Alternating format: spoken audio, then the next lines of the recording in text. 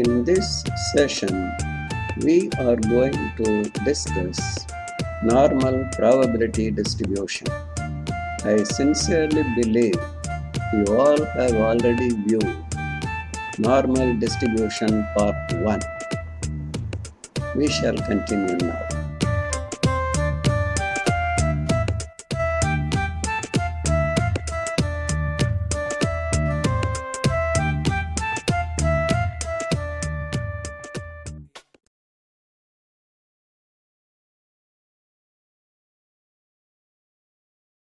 This is the curve we discussed in normal distribution part 1.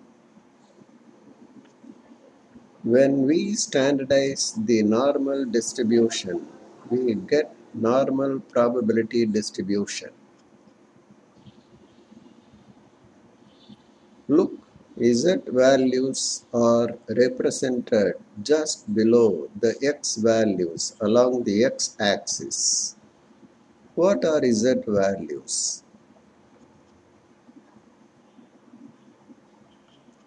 Standardized X values are called Z values.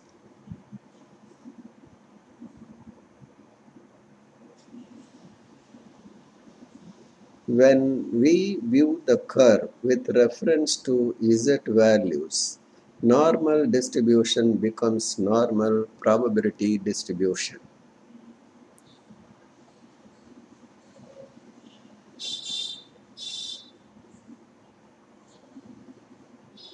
Normal probability curve is one whose mean is 0, standard deviation 1, and the area under the curve shows the total probability which is equal to 1. We shall take the typical normal distribution which we used in normal distribution part 1.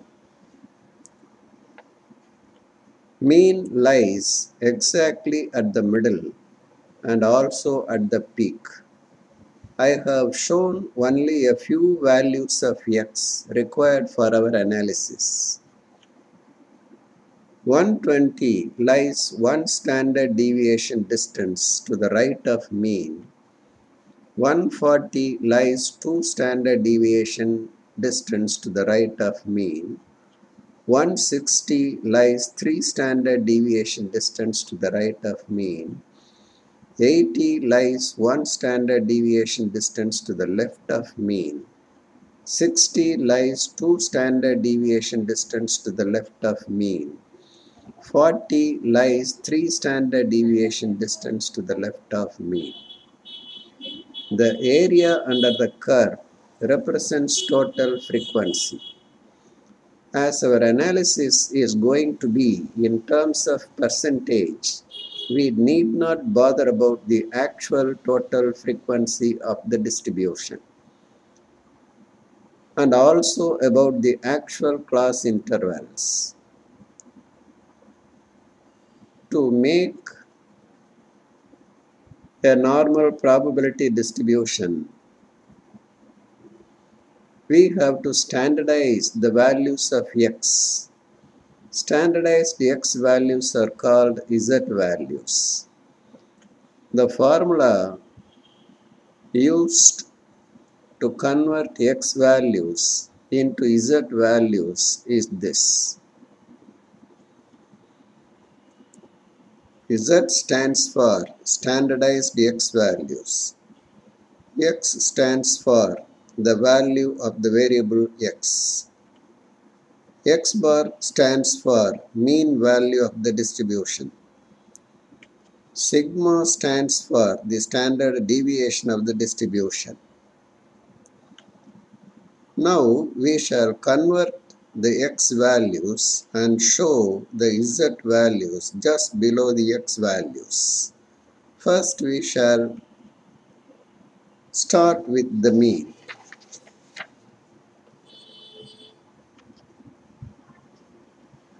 At X equal to 100, Z equal to 0.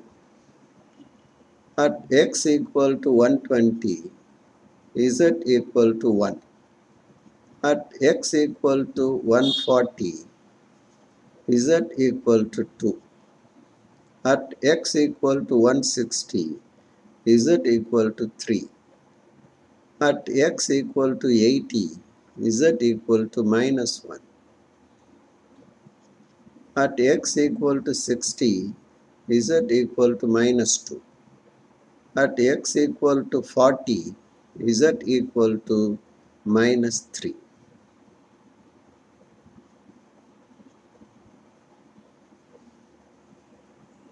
Read the curve with reference to x values. The curve is called a normal curve. Area under the curve shows total frequency.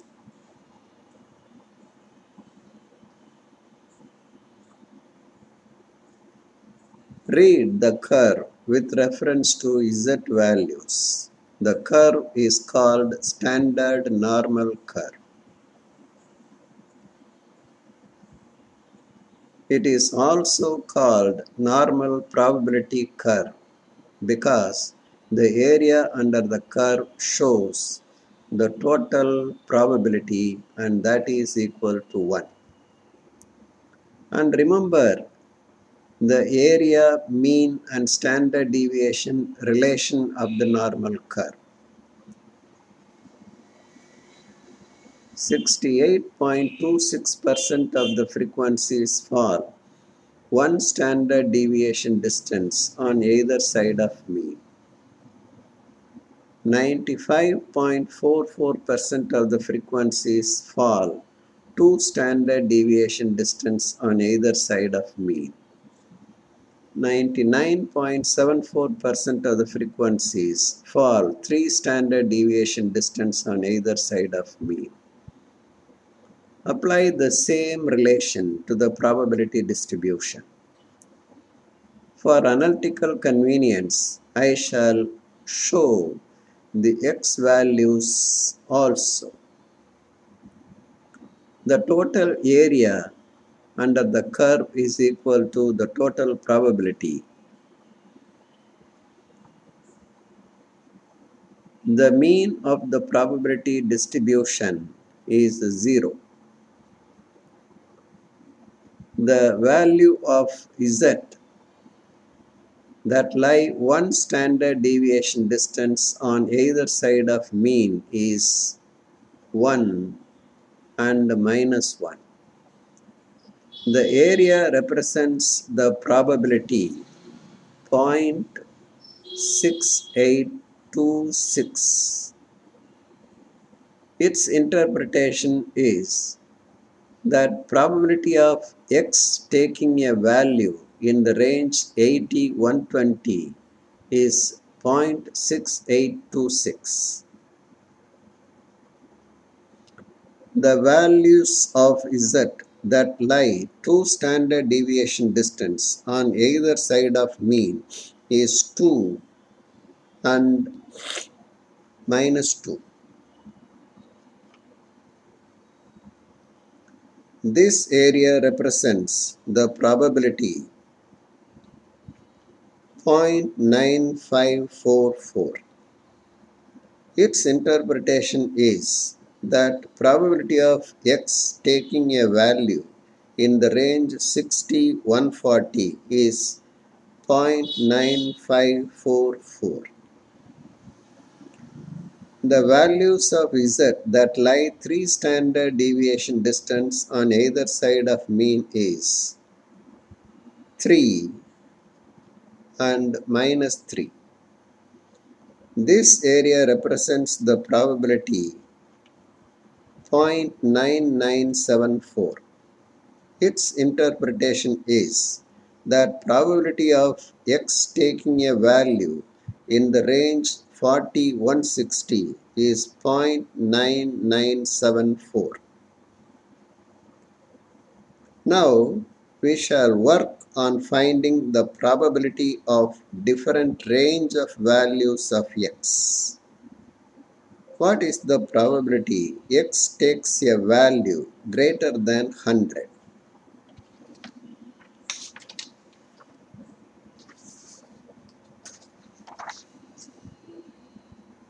Probability of the total area is 1. Half the area represents 0.5 probability. Hence, the probability of x taking a value greater than 100 is 0.5. What is the probability x takes a value in the range 100 120? We know the probability value between -1 and 1. It is 0.6826. The probability value between 0 and 1 must be half of 0.6826. Hence, the probability of x taking a value in the range 100 120 is 0.3413. What is the probability x takes a value in the range 100 140? We know the probability value between -2 and 2. It is 0.9544. The probability value between 0 and 2 must be half of 0.9544. Hence, the probability of x taking a value in the range 100 140 is 0.4772. What is the probability x takes a value in the range 100 160? We know the probability between -3 and 3. It is 0.9974. The probability value between 0 and 3 must be half of 0.9974.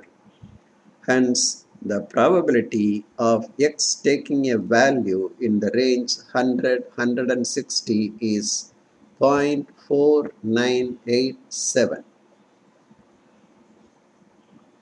What is the probability x takes a value in the range 120 140? We know the probability value between 0 and 2. It is 0.4772. And we know the probability value between 0 and 1.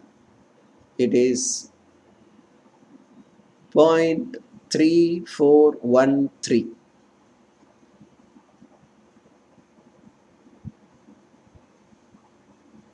Hence, the probability x taking a value in the range 120 140 is 0.4772 minus 0.3413 equal to 0.1359. What is the probability x takes a value greater than 160? We know the probability value between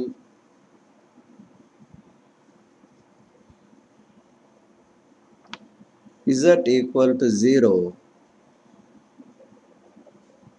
and z equal to infinity. It is 0.5. We know the probability value between z equal to 0 and z equal to 3. It is 0.4987. The probability value between 3 and infinity must be 0.5 minus 0.4987, and that is equal to 0.0013. Hence, the probability of x taking a value greater than 160 is 0.0013. Always go like this. Find the corresponding z values for the given x values and determine the probability using the area under normal curve table given in the textbooks. Well, why should we standardize the normal curve? Whatever be the mean and standard deviation of a normal distribution, once you standardized it, the area under the curve becomes 1, its mean becomes 0, and its standard deviation becomes 1. We can easily predict the probability of x assuming a value in a given range.